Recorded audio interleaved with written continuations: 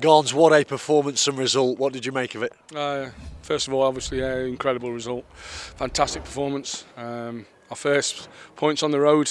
We're absolutely delighted. It's getting a nice place to come, this is, to be fair for us. And yeah, delighted with everything that they've done today. We needed a result away from home. And I thought we were absolutely outstanding at times. It was such a hard-working display.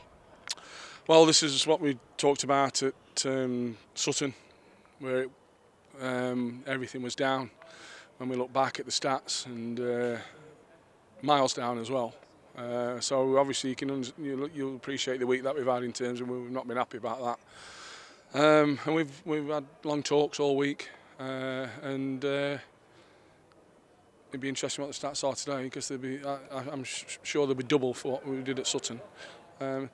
So that just shows you we've got good players, we're a good side, we play good football, but you have to work and you have to run and you have to sprint and all these things you have to do.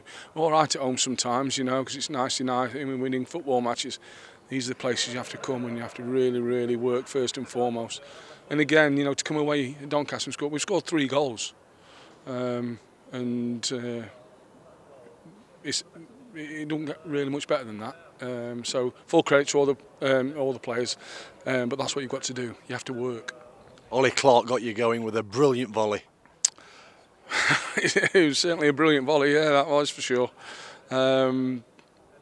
Wow, if he's meant it, fantastic. I hope he has, because it's just one of them when he hits it, you're expecting it probably. Not being disrespectful to Ollie, but he might go over the bar or whatever. But when you see the back of the net go, I mean, it's a fantastic strike, isn't it? And pleased for him, because that's 2 goals in 2 games, I think. Should you have been out of sight at half-time? Well, that was the only disappointment at half-time.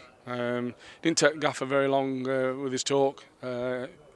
It's a case of well done, keep that going. But like you've just said, be more critical in the opposing half.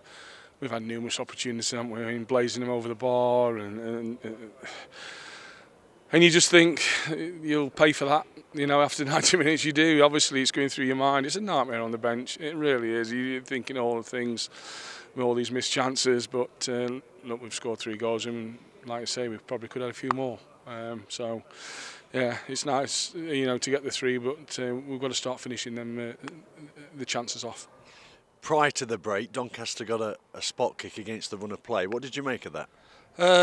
Yeah, I don't really know why Perch is heading, trying to get it, trying to have the ball. I mean, the ball's gone into the guy, obviously 18-yard, but he's not going to do anything with that ball at that height, really.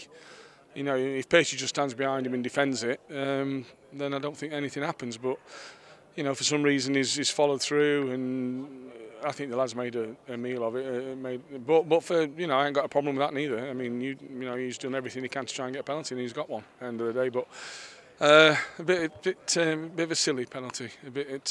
We didn't need to do that. What about the goal to restore Stag's advantage, Garnes?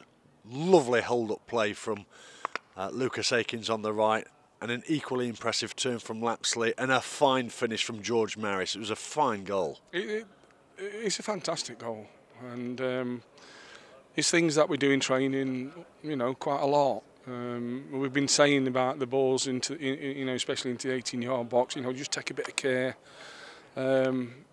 Lucas has done fantastic. I thought Lucas Akins was absolutely outstanding today. But you know, you hold the ball up a little bit. You don't have to rush it, and you see the quality of the pass into him, and Lapsley gets hold of it. A few times, you know, Lapsley probably might have done that first time, we might have lost it. We've been telling him all week again, and we'll keep on telling him all week, you know, stop the ball, take your time. He lays it off for somebody else, and what happens? It's an absolute fantastic finish. It's a brilliant goal. And it's the sort of goal that we've been on about in training all the time, that we want the players to do, to stop the ball, to relax, and they've done it today, and the end result's a fantastic finish. Supporters were in fine voice today, almost 3,000 of them. In a funny way, did they almost make it feel like a home game of sorts? Oh, 100%, no doubt about that. You know, it's really nice when you walk out and when you hear that noise. It's loud. It's wow. It's loud. So we appreciate all the support they give us, and for us, you know, to get back on that bus and 3 points and score 3 goals, that's for them. That's for everybody. That's for everybody at the club, players and the fans. And we thank the fans for their support today. It was magnificent. What does it do for the management? What does it do for the squad? What does it do for the club to finally get this first away victory?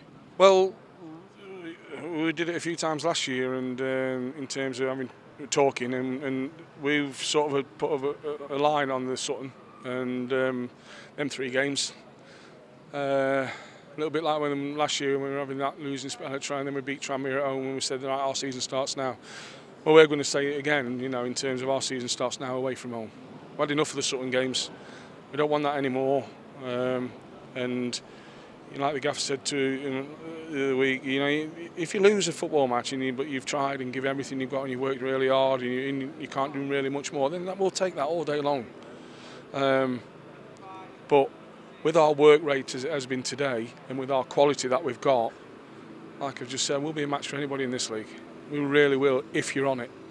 Very finally, just a bit of housekeeping. Elliot Hewitt was named on the team sheet, but then was replaced by Riley Harbottle when the match begun. Could you elaborate on that for us? Yeah, we're doing the warm-up, and actually before the actual warm-up started, and the players are coming over and saying Elliot's won't be coming out, and so I didn't really know too much about it. But apparently he was violently sick in the toilet, and he wasn't right to go on. So Riley obviously quickly, you know, changed got ready to, you know, to start rather than being a substitute. But again, fantastic by Riley. I mean, it's not easy, that isn't, you know, when you 1 minute you're not playing, the next minute you are, and he's on the pitch within a few minutes. So, and I thought he played very well as well. Thanks, Garns. Well done on a fine win. No problem. Thank you very much. Cheers.